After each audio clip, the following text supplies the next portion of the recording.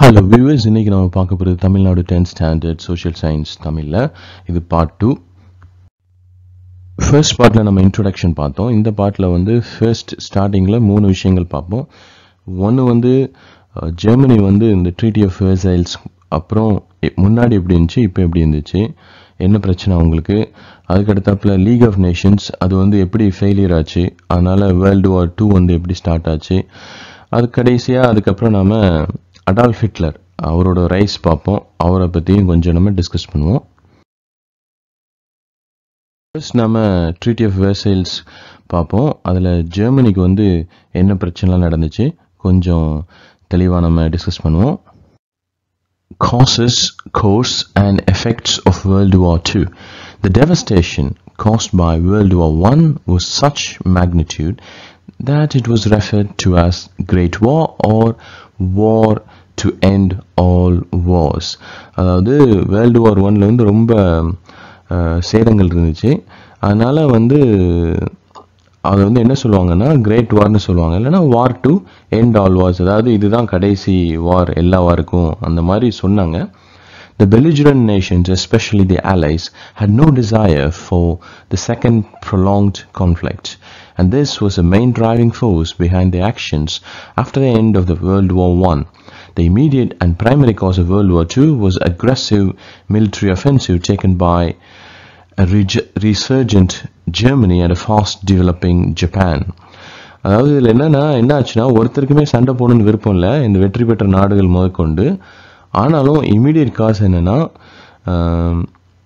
ஜெர்மனியோட aggressive military, Germany வந்து military வந்து ரொம்ப ஃபாஸ்ட்டாக டெவலப் பண்ணாங்க. அவங்களோட சில ஆக்ஷன் தான் பிரச்சனையில் மாட்டிக்கிச்சு. அண்ட் ஃபாஸ்ட் டெவலப்பிங் ஜப்பான், அது மட்டும் இல்லை ஜப்பானும் வந்து ரொம்ப குயிக்காக டெவலப் பண்ண ஆரம்பிச்சு, அவங்களாலேயும் சில பிரச்சனைகள். However, the root cause of World War was more complex.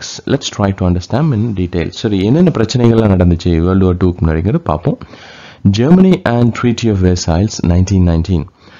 The Treaty of Versailles ending World War I was signed in June 1919. Among the many clauses of the treaty, 3 in particular caused a great resentment among the Germans. 1. Germany was forced to give up territories to the west, north, and to disarm, and was allowed to retain only a very restricted armed force, army, navy, air force. As reparations for the war, Germany was expected to pay for the military and civilian costs of the war to the allied nations. அதாவது 3 விஷயங்கள் world war 1ல வந்து முடிவு கொண்டு வரும்போது ஒரு treaty form பண்ணாங்க, சமாதான நடவடிக்கை. அதில் வந்துட்டு 1919 ட்ரீட்டி ஆஃப் வெர்சைல்ஸ். ஆனால் அதில் வந்து ஜெர்மனிக்கு பல இழப்புகள் இருந்துச்சு. ஒன்று வந்து தன்னோட பகுதிகள் நிறையா வந்து இழந்துச்சு, வெஸ்ட்டில், நார்த்தில், ஈஸ்ட்டில், ஜெர்மனியோட பார்டரில். நீங்கள் அந்த படத்தை பார்த்தா தெரியும். ஜெர்மனி வந்து ஆர்மி வந்து பெரிய ஆர்மியாக வச்சுக்கிறதுக்கு வந்து அவங்களுக்கு உரிமை இல்லைன்னு சொல்லிட்டாங்க. ஆர்மி, நேவி, ஏர்ஃபோர்ஸ் 3மே சேர்த்து. அது போக வந்து ஜெர்மனி வந்து காசு கொடுக்கணும், ஏன்னா ஜெர்மனி தான் போற ஆரம்பிச்சிச்சு, ஜெர்மனியால தான் பிரச்சனை, காசும் வந்து கொடுக்கணும் ஆலைட் நேஷன்ஸ்க்கு. அதுவும் ஜெர்மனிக்கு வந்து பிடிக்கல. இப்போதான் நம்ம பார்த்தோம் ஜெர்மனியோட பிரச்சனைகள் என்ன ட்ரீட்டி ஆஃப் வெர்சைல்ஸில். அடுத்தாப்புல நம்ம லீக் ஆஃப் நேஷன்ஸ் ஒன்று ஃபார்ம் பண்ணாங்க. அது வந்து ஃபெயிலியர் ஆச்சா இல்லைன்னா சக்ஸஸ் ஆச்சா, அதை பற்றி பார்ப்போம்.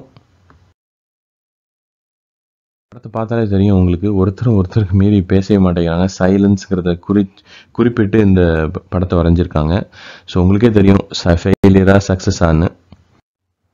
ஸோ ட்ரீட்டி ஆஃப் வெர்சைல்ஸில் வந்து $10 பில்லியன் வந்து பிரிட்டன் வந்து கேட்டுச்சு ஜெர்மனிக்கிட்ட. $15 பில்லியன் வந்து யுனைடெட் ஸ்டேட்ஸ் கேட்டுச்சு. ஃப்ரான்ஸும் பெல்ஜியமும் 2 பேரும் சேர்ந்து $33 பில்லியன். இதெல்லாம் வந்து ஜெர்மனி வந்து ப்ரொட்டஸ்ட் பண்ணிச்சு. இதெல்லாம் முடியாது, எங்களால் கொடுக்க முடியாது, எங்கள் லெவலுக்கு மேலே கேட்டால் நாங்கள் எப்படி கொடுக்கறது அப்படின்ட்டு.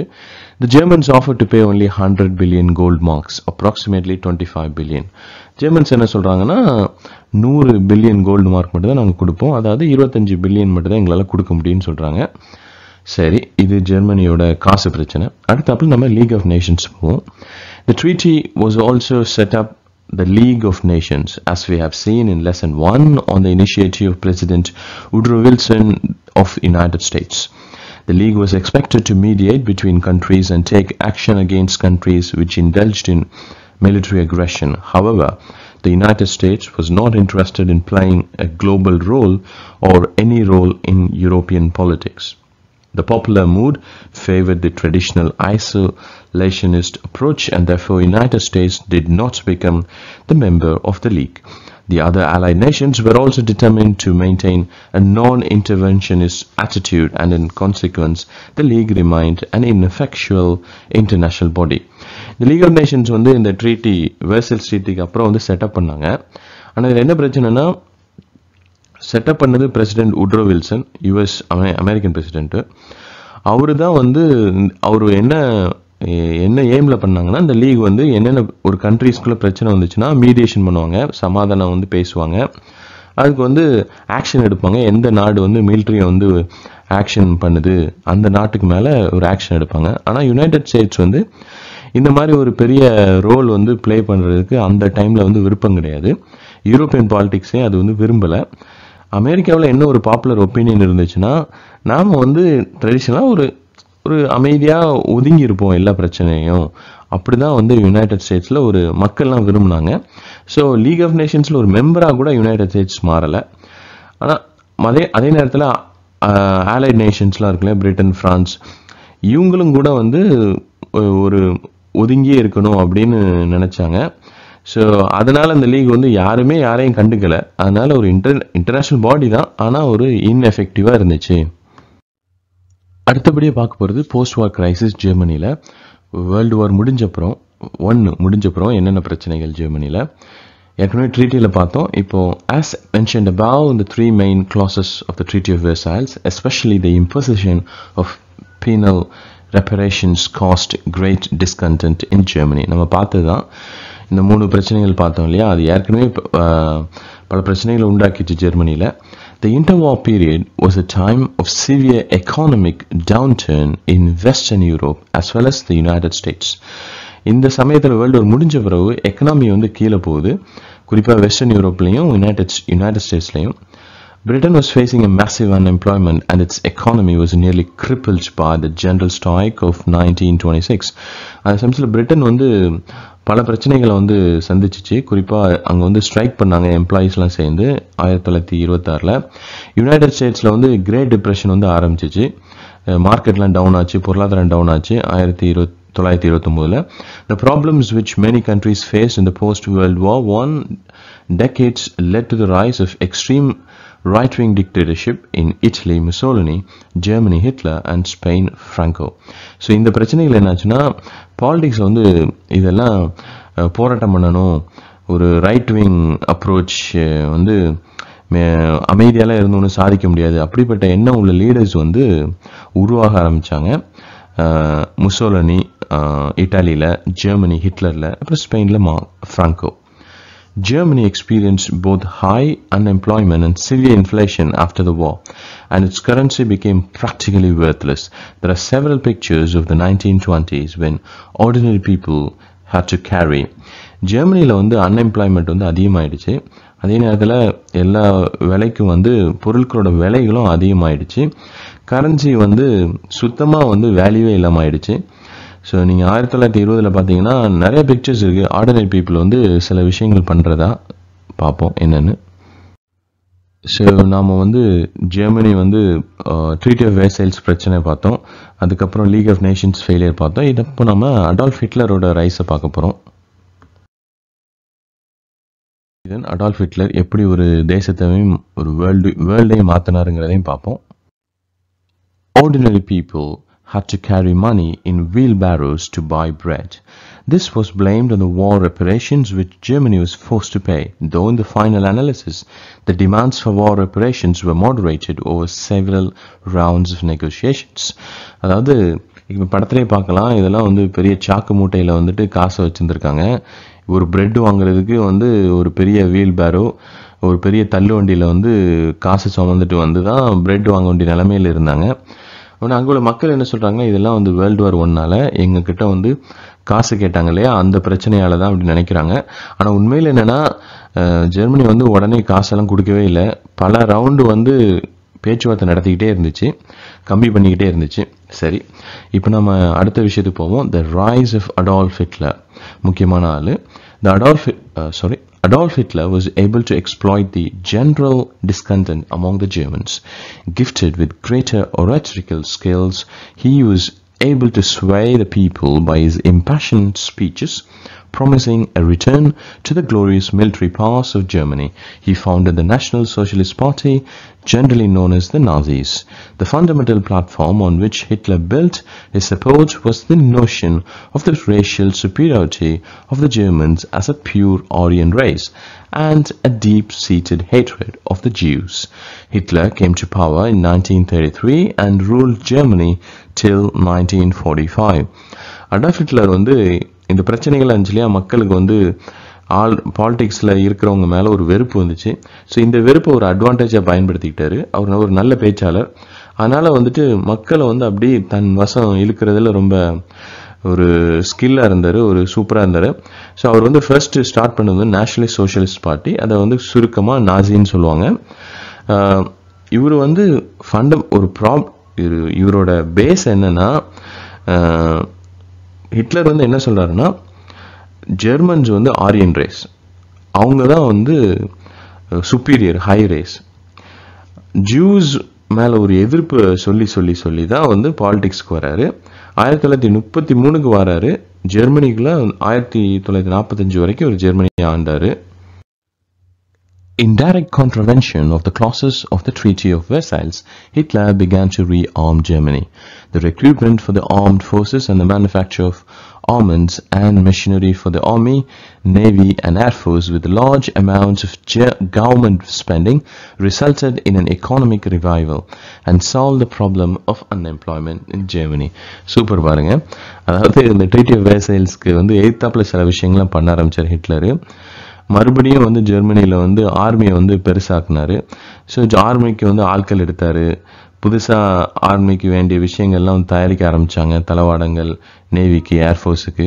ஸோ கவர்மெண்ட் அதில் காசு அதில் நிறைய கொட்டுச்சு. எக்கனாமி மறுபடியும் துளிர்க்க ஆரம்பிச்சிச்சு.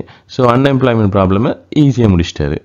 Italy's break with Britain and France in the wake of Mussolini's invasion of Ethiopia resulted in better relationship between Italy and Germany. என்னன்னா, இத்தாலி பிரிட்டன்லேருந்து ஃப்ரான்ஸ்லேருந்து விலக ஆரம்பிச்சிச்சு. ஏற்கனவே அங்குள்ள மக்கள் பிரிட்டன் ஃப்ரான்ஸ் மேலே எதிர்ப்பாக தான் இருந்தாங்க. முசோலினி என்ன பண்ணாருன்னா, எத்தியோப்பியா ஒரு ஆர்மி அனுப்புனார். ஸோ அந்த பிரச்சனையில் இத்தாலியும் ஜெர்மனியும் மறுபடியும் ஒரு நல்ல ஃப்ரெண்ட்ஸாக மாறிட்டாங்க.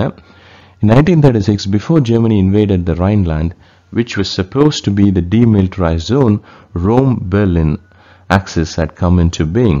Later, with Japan joining this alliance, it became Rome-Berlin-Tokyo axis.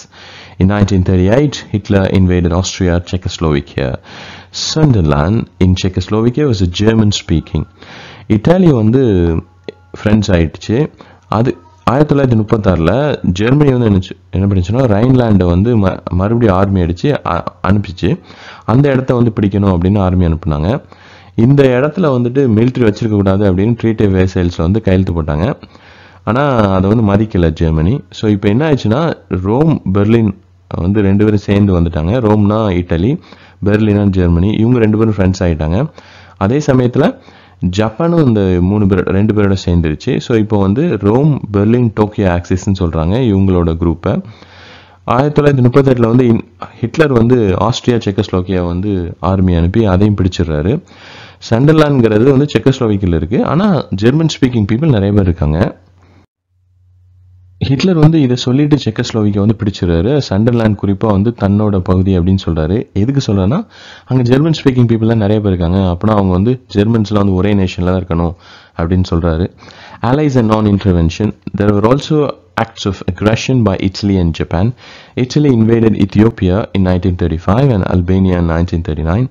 Emperor Haile Selassie of Ethiopia appealed to the League of Nations but got no help.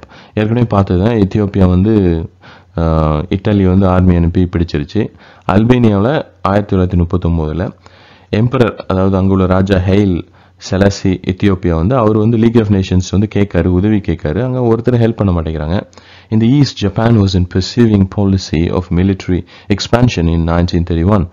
Japan invaded Manchuria and in 1937 invaded China and seized Beijing. இந்த சைடில் வந்து இப்படி நடக்குதுன்னா கிழக்கில் வந்து Japan வந்து தன்னோட military பவரை காமிக்க ஆரம்பிக்குது. சின்ன நாடு தான், ஆனால் பாருங்கள் மஞ்சூரியா, அதுவும் சைனாவை சேர்ந்த பகுதி, அதை வந்து பிடிச்சிருது. அதுக்கப்புறம் சைனாவே பிடிச்சிருது, அது பெய்ஜிங்கை பிடிச்சிருது. ஸோ இது எல்லாமே வந்து ஆலைஸ் வந்து கண்டுக்கவே இல்லை. லீக் ஆஃப் நேஷன்ஸ் குறிப்பாக எதுவும் பேசாமல் அமைதியாக இருந்துக்கிட்டாங்க. In spite of all these manifestations of military activity by Germany, Italy and Japan, Britain and France continued to be non-interventionists. The mood in Britain was not in favor of starting another war. Prime Ministers Baldwin and Chamberlain did not feel justified in intervening in a region which is not officially in their sphere of interest. குறிப்பாக வந்து பிரிட்டனில் வந்து சரி இந்த தலையீடு எதுவும் வேண்டாம் அப்படிங்கிற ஒரு எண்ணம் மக்கள் மத்தியில் இருந்துச்சு. குறிப்பாக பிரைம் மினிஸ்டர்ஸ் பால்ட்வின், சாம்பர்லின் அவங்க ரெண்டு பேருமே வந்து இந்த பகுதி வந்து நம்மளை சேர்ந்தது இல்லை, நமக்கு இதுக்கு சம்மந்தம் இல்லை இல்லையா, அப்போ எதுக்கு வந்து நம்ம வந்து தலையிடணும் அப்படின்னு நினச்சாங்க. The United States was totally indifferent to the outside world and was concerned with the revival of the economy after Great Depression. குறிப்பாக யுனைடெட் ஸ்டேட்ஸ் வந்து தங்களோட எக்கனாமியை வந்து கிரேட் டிப்ரெஷனால பிரச்சனையில கீழே போயிடுச்சு இல்லையா, அதை வந்து மேலே கொண்டு வரணும், அதில் தான் அவங்க கான்சன்ட்ரேட் பண்ண ஆரம்பித்தாங்க. அடுத்தபடியாக ஒரு முக்கியமான இது பார்ப்போம், Munich fact. A further factor was that the Western powers and the Soviet Union distrusted each other. ஒரு முக்கியமான விஷயம் என்னன்னா, சோவியத் யூனியன் வந்து மற்ற வெஸ்டர்ன் பவர்ஸான யூகே, பிரான்ஸ் இவங்கள நம்பவே இல்லை. In 1938, Prime Minister Chamberlain concluded the Munich Pact with Germany, which was a shameful acceptance of Germany's invasion of Czechoslovakia to annex German-speaking Sunderland. 1938 prime minister Chamberlain, our பிரிட்டனோட prime minister, அவர் வந்து Munich fact வந்து ஜெர்மனியோட ஒரு கையெழுத்து வந்து போடுறாப்புல. அது என்னன்னா, அவர் வந்து okay சொல்லிடுறாரு, எப்பா நீ வந்து செக்கோஸ்லோவேக்கியா அடித்த, அதிலிருந்து ஜெர்மன் மக்கள்லாம் பேசுகிற சண்டர்லாண்டை வந்து ஜெர்மனியோட இணைச்ச, அதெல்லாம் ஒரு பிரச்சனை இல்லைப்பா அப்படின்னு சொல்லி ஒரு கையெழுத்து போட்டுறாரு. அதை ஷேம்ஃபுல்னு சொல்கிறாங்க. In 1939, the Soviet Union independently concluded a non-aggression pact with Germany. So 1939 Soviet union என்ன சொல்லுதுன்னா, அவங்களும் ஒரு கையெழுத்து போடுறாங்க, அதாவது ரெண்டு பேரும் ஒருத்தர் சண்டை போடக்கூடாது, நான் அக்ரெஷன், அப்படி ரெண்டு பேரும் ஒவ்வொருத்தர் கூட சண்டை போடாமல் இருக்கணும் அப்படிங்கிற அவங்களும் ஒரு கையெழுத்து போடுறாங்க. இதுலேருந்து என்ன தெரியுதுன்னா, ஜெர்மனியை பார்த்து ஓரளவு மரியாதையோட கையெழுத்து போட்டிருக்காங்க பிரிட்டனும் யூஎஸ்எஸ்ஆரும். The continued passivity of allies and the reluctance to start building up their armies were also contributory causes of the extended scale of World War II. முக்கியமான விஷயம் என்னன்னா, எல்லாரும் அப்படி பார்த்துக்கிட்டே இருக்காங்க என்னப்பா நடக்குது அப்படின்ட்டு, அமைதியாக இருக்கிறதுனால பாசிவிட்டி ஒன்றும் செய்யலை. குறிப்பாக ஆலைஸ், அதாவது பிரிட்டன், பிரான்ஸ், அவங்களோட நட்பு நாடுகள், அவங்களும் வந்து ஆர்மி வந்து பெருசாக வந்து முன்னேற்றல, அப்படியே வச்சுருக்காங்க. Though Hitler gave an assurance in the Munich Pact that Germany would not attack any other country, this was broken immediately. Hitler வந்து ஆமாப்பா நான் இனிமேல் எந்த நாட்டையும் நான் அடிக்கவே மாட்டேன், சண்டை போட மாட்டேன் அப்படின்னு ப்ராமிஸ்லாம் கொடுக்குறாரு. ப்ராமிஸ்லாம் யாராவது மதிக்கிறானா அந்த காலத்துலேயும் மதிக்கலை. In 1939, he invaded Czechoslovakia. Our promise பண்ணிவிட்டு நேர செக்கோஸ்லோவேக்கியா வந்து army அனுப்பிடுறாரு. Poland was attacked next and this was the final act. இந்த ரெண்டு விஷயம்தான் பிரச்சனையில் கொண்டு முடியுது ஹிட்லருக்கு. வேர்ல்டு வார் 2க்கு வந்து ஒரு ஆரம்பமான ஒரு நிலையை கொண்டு This resulted in the declaration of war by Britain and France against Germany. இந்த ரெண்டு விஷயமும் பிரிட்டனும் பிரான்ஸும் வாடா சண்டைக்கு அப்படின்ட்டு ஜெர்மனியோட இறங்கிறாங்க. In Britain, Prime Minister Chamberlain resigned in 1940 and Winston Churchill, who had always warned about Hitler and his military ambitions, became the Prime Minister. அப்புறம் பிரிட்டனில் என்ன நடக்குதுன்னா, ஒரு அமைதியான பிரைம் மினிஸ்டர் சாம்பர்லின் அவரை வந்து உட்கார வச்சுறாங்க, அவர் ரிசைன் பண்ணிடுறாரு. அப்புறம் வின்ஸ்டன் சர்ச்சில் ரொம்ப பேசுவார், அவர் வந்து பிரைம் மினிஸ்டர் ஆகிறாப்புல. அவர் ஏற்கனவே நிறைய பண்ணியிருக்காரு, ஹிட்லர் வந்து நம்பாதீங்கன்னு சொல்லிட்டு. சரி ஓகே, நீங்களே பார்த்துவாங்க அப்படின்னு சொல்லி சர்ச்சில் கையில் கொடுத்துட்டாங்க பிரிட்டன் மக்கள். The cause of war, World War II. Nature of the war. World War II was fought on two distinct fronts, Europe and the Asia Pacific. ரெண்டு இடத்துல வந்து குறிப்பாக நிறைய போர் நடக்குது. யூரோப்லேயும் ஏஷியா பசிபிக் நாடுகள்லையும். ஏஷியா பசிபிக்னா இது யோசிங்க. In Europe, the war was fought by the Allies against Germany and Italy. யூரோப்பில் வந்து இந்த சண்டை வந்து யாருக்கு நடக்குதுன்னா ஆலைஸ் யாரு? France, Britain. அவங்க யார் கூட சண்டை போடுறாங்க? ஜெர்மனி கூடயும் இட்டாலியோடையும். இது எங்க? யூரோப்பில். இந்த Asia Pacific the allies for Japan. Asia பசிபிக்னா Japan, Australia அந்த மாதிரி இடங்கள். ஸோ குறிப்பாக அங்கே வந்து ஜப்பான் வந்து allies-ஓட சண்டை போடுது. The two theaters of the war will be discussed separately. The war in Europe extended to North Africa, which had been occupied by Germany. அது மட்டும் இல்லை, நார்த் ஆப்பிரிக்கா, வடகிழக்கு ஆப்பிரிக்காவுக்கும் அந்த போர் போகுது. ஏன்னா அங்கேயும் ஜெர்மனி வந்து கொஞ்சம் பகுதியெல்லாம் பிடிச்சு வச்சிருக்கு ஆப்பிரிக்காவில். World War II was a modern war fought with heavy military equipment such as tanks, submarines, battleships, aircraft carriers, fighter planes and bomber planes. இது ஒரு மாடர்ன் போர்னு சொல்லலாம், ஒரு புது வகை போர்னு சொல்லலாம். நீர்மூழ்கி கப்பல்கள், டேங்க், மிலிட்ரி டேங்க் பெருசாக இருக்கும் இல்லையா அது, அதுக்கப்புறம் கப்பல்கள், ஏர்கிராஃப்ட் கேரியர்ஸ், ஏர்கிராஃப்ட் வந்து கப்பல்லே தூக்கிட்டு போய் அப்புறம் பறக்கும் இல்லையா, ஸோ ஏர்கிராஃப்ட் கேரியர்ஸ், அதுக்கப்புறம் ஃபைட்டர் பிளேன்ஸ், பாம்பர் பிளேன்ஸ். அப்புறம் ஃபைட்டர் பிளேன்ஸ்னால் வான்லேயே வந்து சண்டை போடுறது, பாம்பர் பிளேன்ஸ்னால் வான்லேருந்து பாம்பு கீழே போடுறது. So this involved a very large resource base and since all this equipment needed to be manufactured. So இவ்வளோ விஷயங்களையும் வந்து நம்ம வந்து தேவை அப்படின்னா மேனுஃபேக்சர் பண்ணணும். There had to be raw materials manufacturing capacity and technical inputs to improve the military hardware. So இப்போ வந்து டெக்னிக்கலாகவும் நிறையா வந்து விஷயங்கள் கற்றுக்கணும், தேவை இருக்கும், இம்ப்ரூவ் பண்ணணும் மிலிட்ரியை. This was an expensive and prolonged war of attrition. So இதுக்கு நிறைய காசு வேணும். ஸோ இதனாலே இந்த சண்டை வந்து கொஞ்ச நாள் இழுத்துக்கிட்டே போச்சு. Almost every foot of territory was fought for step by step so that the final capitulation of the Axis power came more than a year after the Allies invaded the mainland Europe in June 44. ஒவ்வொரு ஸ்டெப்புக்கும் சண்டை போட வேண்டிய நிலைமை தான் இருந்துச்சு. So இதனாலே ஒரு வருஷம் ஆயிடுச்சு யூரோப்பை வந்து ஃபுல்லாக அவங்க சண்டை போடுறதுக்கு, குறிப்பாக ஆலைஸ் வந்து ஆக்சிஸ்ட்டை சண்டை போடுறதுக்கு. ஜூன் 44 கிட்ட தான் வந்து ஓரளவு ஆக்சிஸ் வந்து நல்லா சண்டை போடுறாங்கன்னு வச்சுக்கலாம். ஒரு அண்டர்ஸ்டாண்டிங்க்கு இந்த படத்தை பாருங்கள், பார்த்தீங்கன்னாலே தெரியும். வந்து க்ரீன் கலரில் இருக்கிறதுலாம் ஆலைட் பவர்ஸ் யாருன்னா குறிப்பாக ஃப்ரான்ஸ், பிரிட்டன், யூஎஸ்எஸ்ஆர் இருக்கிற அந்த க்ரீன் கலர்னாலே நிறைய நாடுகள் இருக்கு இல்லையா. இந்த நிறைய நாடுகள் கூட சண்டை போட்டது ஆக்சிஸ் பவர், குறிப்பாக யாருன்னா இட்டலி, அப்புறம் ஜெர்மனி, அதுக்கப்புறம் ஜப்பான். ஸோ இவ்வளோ 3 நாடுகள் தான் முக்கால்வாசி உலகத்தையே வந்து மிரட்டினாங்க. இப்போ இந்தியாலாம் எதுக்கு அவங்க போகலன்னு எனக்கு தெரியல. ஏன்னா இந்தியாவும் வந்து பிரிட்டனோட தான் சேர்ந்து தான் சண்டை போட்டாங்க. இந்தியன் ஆர்மி வந்து நிறைய இழப்பு வந்து சந்திச்சிச்சு. ஈவந்தோ அதை இந்தியன் ஆர்மின்னு சொல்ல மாட்டாங்க, ஆனாலும் இந்தியர்கள் நிறைய பேர் இறந்தாங்கன்னு தான் சொல்லணும். அதை வந்து யாரும் மறக்க முடியாது. சரிப்பா, போர் தொடங்கிருச்சுப்பா. Outbreak of war. Britain and France declared war on Germany in September 1939. In June 1940, Italy joined Germany. And in September 1940, Japan also joined the Axis power. So இதில் நீங்கள் சொல்ல வேண்டிய, நம்ம தெரிஞ்சுக்க வேண்டிய விஷயம் என்னென்னா, ஜெர்மனி வந்து உலக போரை தொடங்கவே இல்லை. பிரிட்டனும் ஃப்ரான்ஸும் தான் ஜெர்மனியோட சண்டை போட ஆரம்பித்தாங்க 1939. அதுக்கப்புறமா ஜூனில் வந்து இட்டாலி ஜாயின் பண்ணுது, செப்டம்பரில் வந்து ஜப்பான் ஜாயின் பண்ணுது ஆக்சிஸ். ஸோ ஆலைஸ்க்கும் ஆக்சிஸ்க்கும் சண்டை. So there was a little action immediately after the declaration of war. So முதல்ல சொல்லிட்டாங்க, ஆனால் வந்து பெரிய லெவலில் வந்து ஜெர்மனிகிட்டலாம் சண்டை போட முடியல. அவ்வளோ ஈஸியாலாம் ஜெர்மனி கீழே போகிறாப்புலலாம் இல்லை. Britain had already begun to build up its military capabilities and all young men were conscripted for military duty. So Britain வந்து அப்போ மிலிட்ரி வந்து பெரிய வேகத்தில் வந்து பில்டப் பண்ண ஆரம்பித்தாங்க. இளைஞர்கள்லாம் சேர்க்கணும் ஆர்மியில் அப்படின்ட்டு.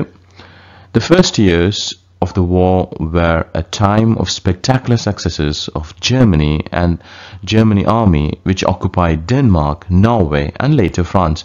பாத்தீங்கன்னா முதல் ஆரம்ப காலகட்டத்தில் ஜெர்மனி வந்து அப்படியே தூக்கி சாப்பிட்டுறாங்க யூரோப்பை. டென்மார்க்கை பிடிச்சிடறாங்க, நார்வே பிடிச்சிடறாங்க, ஏன் பிரான்ஸே பிடிச்சிடறாங்க பார்த்துவோங்க. By 1941, all of mainland Europe till Russian frontier was under the Axis powers. அப்படியே பார்த்தீங்கன்னா எல்லா யூரோப்பும் ஜெர்மன் கையில் வந்துருச்சு. சின்ன நாடு தான், எல்லாத்தையும் பிடிச்சிட்டாங்க. The Germany army followed a tactic of lightning strike, blitzkrieg, to storm into various countries and overrun them. அப்படி மொத்தமாக அந்த படத்தில் பார்க்குறீங்க இல்லையா, மொத்தமாக பிளேனில் போகிறது, டக்கு டக்கு டக்கு டக்குன்னு பாம்பு போட வேண்டியது. அப்படியே எல்லாரும் பயந்து ஒவ்வொரு சிட்டியாக அப்படியே பயப்பட வச்சு பிடிச்சது தான். ஏன் பிரிட்டனும் பயந்தா இருந்தாங்க, ஃப்ரான்ஸும் பயந்தா இருந்தாங்க. ஜெர்மனி ஒரு கெத்தாக தான் பண்ணிக்கிட்டு இருந்துச்சு. The British Royal Navy continued to be the most powerful among the European naval forces and ensured that a seaborne invasion of Britain was not possible. However, Britain depended on large-scale imports. British Royal navy வந்து ரொம்ப powerful. அதனால என்ன பண்ணிச்சுன்னா பிரிட்டனை சுற்றி வந்து ரொம்ப ஸ்ட்ராங்காக இருந்துட்டாங்க. France விழுந்துருச்சு, ஆனால் பிரிட்டனை வந்து அவ்வளோ ஈஸியாக கடல் வழியாக நெருங்க முடியல, ஏன்னா ராயல் ஃபோர்ஸ் வந்து ரொம்ப ஸ்ட்ராங். ஆனால் என்ன பிரச்சனைனா பிரிட்டனுக்கு வந்து நிறையா வெளியே இருந்து நிறையா தேவைகள் இருக்குது. சாப்பாடு, ரா மெட்டீரியல்ஸ் தேவை, அதுக்கப்புறம் இண்டஸ்ட்ரியல் குட்ஸ் தேவை. இதெல்லாம் வெளியே இருந்து பிரிட்டனுக்கு வர வேண்டியதாக இருக்குது. சின்ன நாடு தான் இல்லையா, ஸோ இந்தியா மாதிரி நாடுகளில் இருந்து தான் அவங்க நிறையா எடுத்துக்க வேண்டியது. ஸோ இந்த யூஎஸ்லேருந்து நிறையா வந்துச்சு. ஸோ இதனால என்ன பண்ணுச்சுன்னா ஜெர்மனி வந்து நீர்மூழ்கி கப்பல்கள் நிறையா இருந்துச்சு இல்லையா ஜெர்மனிக்கிட்ட. அவங்க என்ன பண்ணாங்கன்னா அட்லாண்டிக் ஓஷனில் யூஎஸ்லேருந்து வர்ற சப்ளை எல்லாம் தகர்த்தாங்க. அதாவது திடீர்னு மூழ்கடிச்சிடுறது அந்த கப்பல்களை. அது வந்து சப்ளை வந்து கொண்டு வந்துகிட்டு இருக்கும் பிரிட்டனுக்கு. ஸோ இந்த மாதிரி நிறைய கப்பல்களை வந்து மூழ்கி செஞ்சுட்டாங்க Germany. Important events. Dunkirk. In May 1940, more than 300,000 British and French forces were forced back to the beaches of Dunkirk.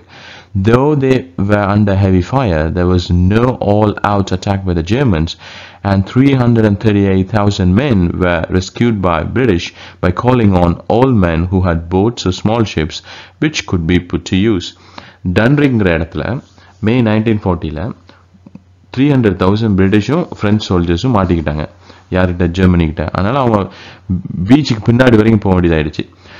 Heavy fire அந்த பீச்சுக்கிட்ட இருந்து வாங்கிட்டு இருக்காங்க. ஸோ அதனால் என்ன ஆயிடுச்சுன்னா அந்த அத்தனை பேரையும் வந்து அந்த சைடில் வந்து மீனவர்கள் போட்டில் இருந்தவங்க அவங்கள கூப்பிட்டு அந்த மக்களெல்லாம் வந்து அந்த சோல்ஜர்ஸ் வந்து ஜெர்மனிகிட்டேருந்து காப்பாற்றினாங்க. இந்த டன்ரிக் வந்து பிரான்ஸ்ல இருக்கு. So French soldiers formed the nucleus of the Free French Army under General de Gaulle. Britain would have found it difficult to regroup if so many of her soldiers had been lost at Dunkirk. Britain வந்து ரொம்ப கஷ்டப்பட்டிருக்கும் soldiers எல்லாம் மறுபடியும் திரட்டுறதுக்கு. French army வந்து யார் தலைமையில் வந்து சண்டை போடுச்சுன்னா general D கால். So டன்ரிக்ல வந்து தோல்வி தான், உயிர் பழைச்சா போதுன்னு ஓடி போயிட்டாங்க அப்படின்னு வச்சுக்கலாம் நம்ம. Battle of Britain. By July 1940, it was feared that the Germans were planning to invade Britain. Hitler wanted to force Britain to accept his proposals for peace by a prolonged airborne bombing campaign. 1940 ஜூலைல என்னன்னா Germans வந்து எங்க பிரிட்டனை பிடிச்சிருவாங்களோன்னு பயந்து Britain மக்களும் Britain கவர்மெண்ட்டும் இருந்துச்சு. Hitler வந்து Britain வந்து தானா வழிக்கு வந்துடும், சமாதான நடவடிக்கை கையெழுத்து போட்டுரும் அப்படின்னு பயமுறுத்தினார். எப்படி பயமுறுத்தினாருன்னா அடிக்கடி வான்வெளியில போய் வான்வெளி வழியா பிரிட்டனுக்கு பாம்பு போட்டுக்கிட்டே இருக்கிறது. அதனால ஏற்கனவே பயத்தில் இருக்கிறவங்க பயத்தில் கையெழுத்து போட்டுருவாங்க அப்படின்ட்டு. The German Air Force began to attack specific targets, especially ports, airfields, industrial installations. So குறிப்பாக ஹார்பர், அதுக்கப்புறம் எங்கெல்லாம் அவங்களோட விமானங்கள் எடுத்து வச்சிருப்பாங்களோ அங்கே, அதுக்கப்புறம் இண்டஸ்ட்ரி இன்ஸ்டலேஷன், இங்கெல்லாம் வந்து பாம்பு போட்டாங்க. In September 1940, London was bombed mercilessly, an action known as the Blitz. By October 1940, night bombing raids on London and other industrial cities began. So 1940 வந்து லண்டன் வந்து அப்படியே உடாம பாம்பு போட்டிருக்காங்க பிரிட்டன்காரங்க. ஸோ இந்த ஆக்ஷன் பேரு தான் பிளிட்ஸ். அக்டோபர் 1940ல் குறிப்பாக நைட்டு வந்து பாம்பிங் ரைட்ஸ் லண்டனுக்கு நடத்தினாங்க. அது பக்கத்தில் இருக்க இண்டஸ்ட்ரியல் சிட்டிஸ்லாம் பாம்பிங் போட்டாங்க. ஸோ பிரிட்டன் மக்களும் பயந்து தான் கிடந்தாங்க. உயிர் வந்து பிழைச்சதே கஷ்டம்தான். ஸோ ஆரம்ப காலத்தில் வந்துட்டு பிரிட்டன் பயந்தா இருந்துச்சு. ஆனால் அதுக்கப்புறம் தான் ஒரு சூப்பரான ஒரு மாற்றம் வந்து பிரிட்டனுக்கு நடக்குது. என்னன்னு பார்ப்போம். This campaign failed because with the aid of a newly developed a top secret service radar for detecting aircraft while still at a distance. இது வந்து இந்த மாதிரி பண்ணிக்கிட்டு இருந்தது வந்து கொஞ்ச நாள் கழிச்சு ஃபெயிலியர் ஆயிடுச்சு. ஏன்னா ஒரு ரேடார்னு ஒன்று கண்டுபிடிச்சாங்க. ஸோ இந்த ரேடார் மூலமாக எந்த விமானம் வருது அப்படிங்கிறத வந்து துல்லியமாக கண்டுபிடிக்க ஆரம்பிச்சிட்டாங்க. ஸோ அப்படி ஒரு விமானம் உள்ளே வந்துருச்சு அப்படின்னா அதோட வந்து விமானத்தோட சண்டை போட்டுடலாம் இல்லையா? ஸோ அவங்க பாம்பிங் போடுறது கஷ்டமாயிரும்.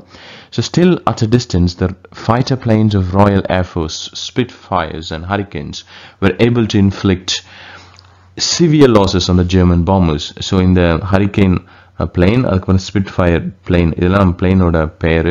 இந்த ரெண்டும் உடனே ஓகே ஏர்கிராஃப்ட் உள்ளே வந்தோடனே அவங்க போய் சண்டை போட ஆரம்பிச்சிட்டாங்க ஜெர்மன் பிளெயின்ஸ் கிட்ட. ஸோ இதனால் ஜெர்மனிக்கு வந்து நிறைய லாஸ் ஆக ஆரம்பிச்சிச்சு, குறிப்பாக அவங்களோட பிளெயின்ஸுக்கு. The right stopped after October 1940. So October 1940க்கு அப்புறம் ஜெர்மன் வந்து உள்ள அவங்களோட பிளேனை வந்து இங்கே அனுப்பலை பிரிட்டனுக்கு. Saluting the bravery of the Royal Air Force, Churchill said in a speech that never was so much owed by so many to so a few. So சர்ச்சில் வந்து இதை வந்து சூப்பராக சொல்கிறாப்புல இந்த ராயல் நேவியை பற்றி. இது வரைக்கும் இந்த மாதிரி இவ்வளோ நிறையா பேரை வந்து கொஞ்சம் பேர் வச்சு யாரும் வந்து தாக்கு பிடிக்கலை. The Germans dropped their plans to invade Britain because of the failure of air battle. So air battle இந்த வான்வெளி தாக்குதல் வந்து கொஞ்சம் ஃபெயிலியரில் முடிஞ்ச உடனே ஜெர்மன்ஸ் வந்து பிளானை வந்து ஒத்தி வச்சுட்டாங்க, தள்ளி வச்சுட்டாங்க, ட்ராப் பண்ணிட்டாங்கன்னே சொல்லலாம். சரி நம்ம வந்து பிரிட்டனை வந்து இன்வைட் பண்ண வேண்டாம், பிரிட்டனை வந்து பிடிக்க வேண்டாம். We shall defend our island whatever cost may be. We shall fight on the beaches. We shall fight in the fields and the streets. We shall never surrender. This inspirational speech by Winston Churchill in 1940 boosted the morale of British people when there were real fears of the invasion by Germany. So Germany எங்க நம்மளை பிடிச்சிருமோ அப்படின்னு பயத்தில் இருக்கும்போது சர்ச்சிலோட speech வந்து மக்களுக்கு வந்து ஒரு ஆர்வத்தையும் ஒரு வெறியையும் ஒரு நம்பிக்கையும் கொடுத்துச்சு. நாம் வந்து நம்மளோட ஐலாண்டை வந்து காப்பாற்றுவோம். ஐலாண்டுனா பிரிட்டன். ஸோ என்ன விலை கொடுத்தனாலும் பரவாயில்ல, நம்ம பீச்சில் சண்டை போடுவோம், வயல்வெளியில் சண்டை போடுவோம், இல்லை தெருலையும் சண்டை போடுவோம், ஆனால் நாங்கள் சரண்டரே ஆக மாட்டோம். இந்த மாதிரி ஸ்பீச்லாம் வந்து மக்களுக்கு மனசில் ஒரு நம்பிக்கையை கொடுத்துச்சு சர்ச்சிலோட ஸ்பீச்சு. அடுத்த பாட்டில் நம்ம பார்ப்போம் ஜெர்மன் என்னாச்சு, ஜப்பான் என்னாச்சு, Hitler என்னானாப்பில். So thank you for listening. So இது வரைக்கும் சப்ஸ்கிரைப் பண்ணாதவங்க சின்ன request, please subscribe. Thank you very much.